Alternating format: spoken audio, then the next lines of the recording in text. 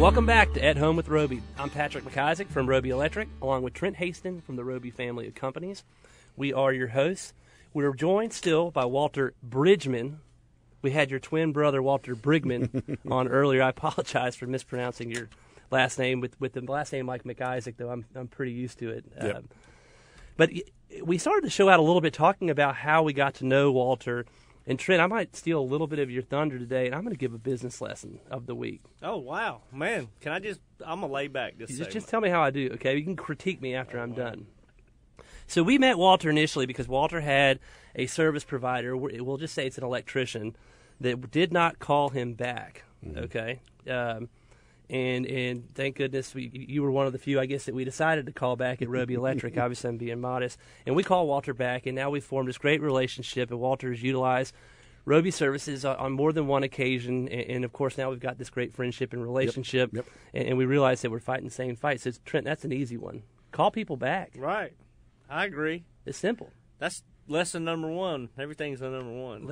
Like Today, the Tigers go, rah, rah, rah, rah. Oh, man. I am in an orange shirt today with a big Clemson Tiger paw. I slept about 2 hours since Monday night.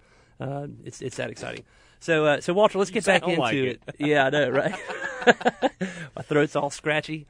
Let's get back into it. We were talking a little bit about, obviously, we had a water damage issue at my house, something that Remedics Restoration does. And then Sure. Trent started mentioning a little bit about fire damage, just kind of going through your catalog of services here. You know, we do some of that.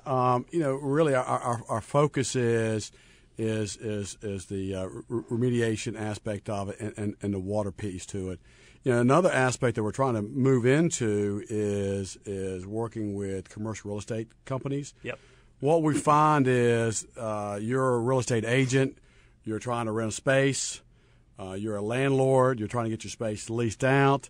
There is a funky odor in there. What do you do about that? It could be that the other tenants smoked, and what do you do about that? That's one area that we can come in and we can clean the vents. We can also use some products called Odorox. It's a machine that will purify the air and let those run for, you know, whether it's a couple of days or depends upon how many packs of cigarettes they smoked in there. It could be longer, but it's an area that we can come in, you know, make sure those carpets are clean, the air ducts are clean, and then we help purify the air. What that does is that it can put a piece of property on the market faster than just letting it air dry. So let me ask you, are you accusing people at work still smoke a lot? I'm not saying one way or the other, because if it's a private industry, you can do what you want to. But if they do, or it could be that there is a funky odor in there, we can kind of help them with that. Well, I noticed too. I mean, a lot of times commercial property, especially if it's in a building and it's one room, or especially older buildings that don't have the proper ventilation, That's right. or they hadn't maintained their HVAC system, so they get Sure. moisture. I mean, you go up on the third floor and there's one going to rent this 1,000 square foot suite, and it just smells. That's right. And I mean, smoking, but also just stagnant air. Funky And air, also, yes. I guess this causes a problem, but you see, this happens with both homes and businesses. You see when people vacate and it's empty, that people cut the air off and stop the air from circulating. You do that for a couple weeks, and if it's humid outside or whatever, man, you can really, that Petri dish is cooking. Without doubt, anytime a house is vacant or a place is vacant, you have that stagnant air, and it just runs down faster than people living in there because you have fresh air circulating through there. And if you're a real estate agent or you're a landlord, what do you want to do? You want to get that vacant property leased, and you want to monetize that as fast as you can. And so we're going to go out and start talking to commercial real estate agents, let them know, hey, this is something else that we can do for you. And we think we have some traction with that. I mean, that's other than being camaraderie and being friends and hoping that we're successful together. I mean, that's where we're big. This is business lesson. Patrick, you did awesome on call people back lesson. Thanks, man. But we're big on business to business, and I spoke about that. That's where Roby really found its inflection point in the early 2000s. And our commercial business and our commercial handyman business, and then our services business on the electrical side. We're building relationships with commercial real estate brokers and owners, and I mean, our goal is to team up with folks like Walter and his firm and be a one-stop shop to make it easy and share relationships. I mean, the funny thing is, we're building a house and selling it, and I'm kind of doing this. This is kind of my little side deal. Project manager. And I Monday night I went by Lowe's, which you can love Lowe's or hate Lowe's. My dad used to always say the big boxes are trying to put us out of business because they want to do our job and install stuff. But it's a one-stop shop.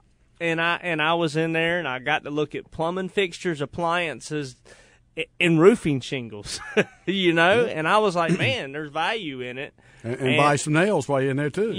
So we're trying to build that with relationships, call people back as a team. I mean, if somebody thinks Walter does a good job, they go, hey, man, you got an electrician. Hopefully he's going to say, yeah. Well, this is something else that we do, too, that a lot of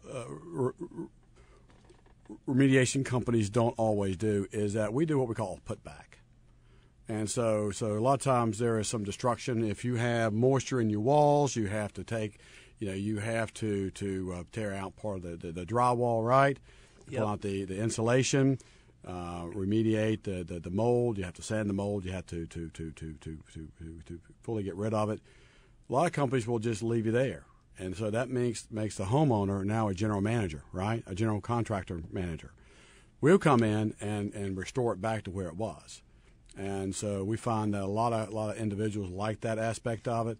Insurance companies like that. We're one-stop shop ourselves, and that's what we do.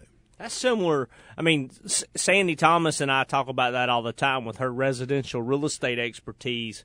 And when we're helping someone sell a property that might be going commercial because the area is growing and they're getting high values, well, a traditional commercial broker is worried about getting you the maximum return, which is great on your property. But they don't know hide nor hair about helping this family move to their next home. And that's where your own at home with Roby, but it's the same thing. We put back, we get you to the next spot, so we carry it on through the process, add a lot more value in that. Well, Trenton, you're speaking of Sandy Thomas, obviously the broker in charge at Roby Realty. Yes. In the one-stop shop. Hey, what you said, love or hate Lowe's. I'll tell you what, we love Lowe's at Roby Electric. Love them. We're an installer. I'm shopping. I'm telling you. I'm telling you. It's what it is. There's value in that. That's there right. really is value and convenience. And I'll tell you, the people are very helpful. And I mean, we spend a ton of money at the Roby family of companies with both Lowe's and Home Depot. They're a great customer of Roby Electric as well. I'm partial to Lowe's because they're local. Right. Based out of what, Kannapolis, Salisbury, Mooresville, Wilkesboro, really. Oh yeah, I missed all of them. Wrong highway. So, Walter, you're a fellow Tar Heel. Yes, sir. And it's basketball season. That's right. And you sending me last week, you were texting me some number range that had a 51-point spread on it. I don't understand what that was all about. Just sending out sending out joy to my friends. Just sending out joy.